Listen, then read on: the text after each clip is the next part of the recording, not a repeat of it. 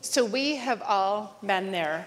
Imagine you're on your way home from work or from running errands, and you are exhausted. What if your car could recognize that you're tired and have it automatically take action?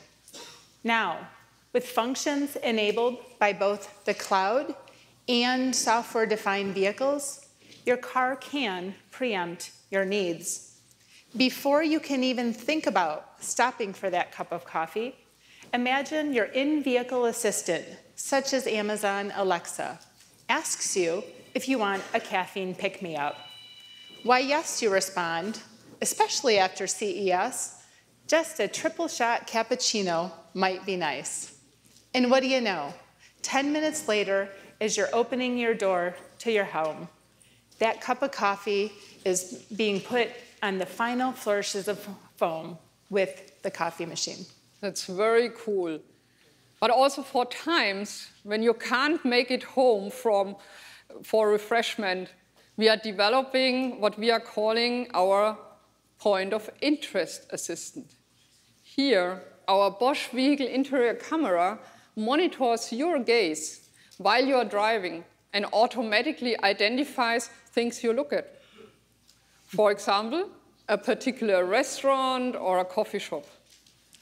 So thanks to the real-time power of the cloud and technologies such as AI and generative AI and access to a host of leading foundational models, you can ask your voice assistant if the place is open and how busy it is, and even doing that without even needing to specify the name of the location that you are looking at.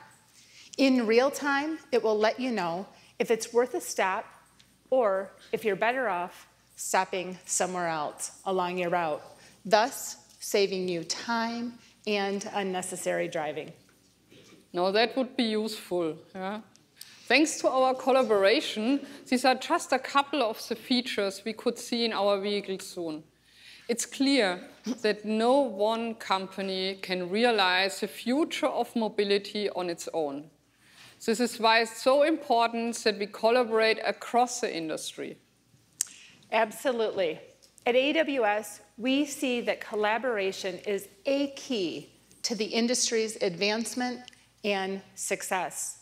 And by working together, we're going to be able to achieve the future of mobility faster than ever before. Tanya, thanks so much for having me, and I look forward to where our journey will be taking us next. I look forward to it as well. Thank you very much, Rennie.